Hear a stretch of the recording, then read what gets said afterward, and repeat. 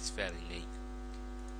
Looks similar enough. Actually on this, because I've chosen dark blue, it stands out a lot better. I actually think it looks nicer in that one than this one, because dark blue just looks better.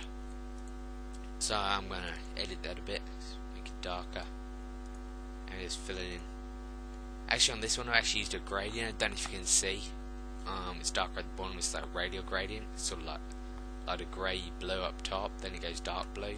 That actually looks quite nice, I suppose. I'll just leave it as dark blue in this one. Maybe make it a bit darker. Yeah, okay, that's better. And then you see we've got these construction lines. So we're going to just draw them in. They're not actual construction lines, because we're not actually drawing this, as you might have noticed. We're just like getting 3D model, pretend that we've drawn it. So you want to draw some straight ones. Hold down shift when you draw them. They'll draw exactly straight at 90 degrees. You might want to click that. Make the colour of them white.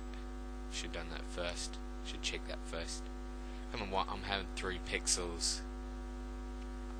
It sort of matches thickness of those lines. Maybe should be a bit thinner, maybe 2 or 1 even. But I'm just leaving them like that. And then you're gonna have some diagonal. You just do them like wherever you see fit. And the diagonal ones, you want them exactly 45 degrees. If you hold shift and drag it diagonally, they will make exactly 45 degree lines, and you want them all the same or it looks really dodgy. And just to note, you also want all your lines on new layers, just as I've just noticed, because then you can't move them individually after you've done so, and then I might screw things up a bit. And why it isn't white, I don't know. I just changed it to white. Should have stayed white, but then just go line them up, drag it across. You want it right on the edge. It's a 45 degree line. Okay, and that's about it, I suppose. You just continue adding construction lines. That's all there is about to it. Just put them where you think it looks good. Just here, look, I've like quite a few. One like every vertex you can put them on, I suppose. Here, because there's a circle for the lid inside another circle, I have actually the inner circle like done, and instead of the outer one. And then I have the outer one down here, but if you know what I mean. So you just play around with it, make it look how you like it. Possibly add some text, because this was actually a title page for a school project that I was doing. Creating a teapot, so I chose blueprint because that's like creating. And I wrote teapot project, creating a teapot to describe me. Not that I describe myself as a blueprint, but it is just the design I chose to do it. Okay, and yeah, I think that's about it. If you want, just add like some measurements even. So you just draw them in. So you got 1 pixel line. I don't know how you want to do it, but I know. So you draw it down here, and then you just have.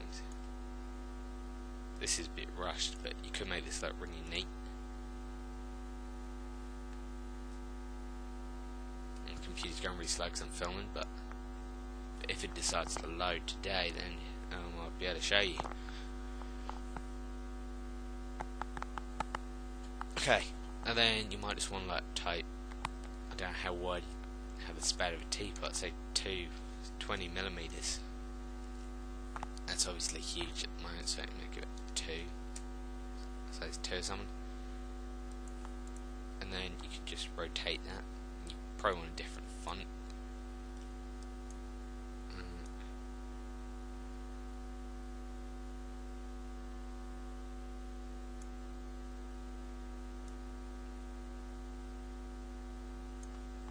And you'll make that straight, but this tutorial also got to like speed up. Try millimeters, just drag it down, change it to white.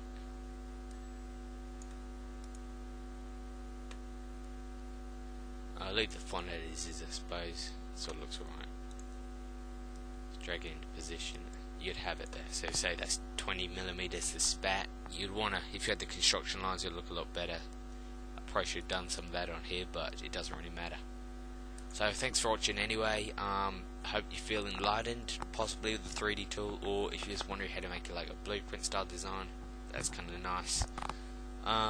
Comment, rate, subscribe. Please like it. Is that the new YouTube thing? I don't know how they changed it. Like it, /5 stars. Add me as a friend. If you want any troubles, just send me a PM or drop in a comment. I'll do my best to help. And thanks for all your feedback on my last video as well. I found that really helpful. It's really nice to get some feedback. So thanks anyway, subscribe, see you in my next video.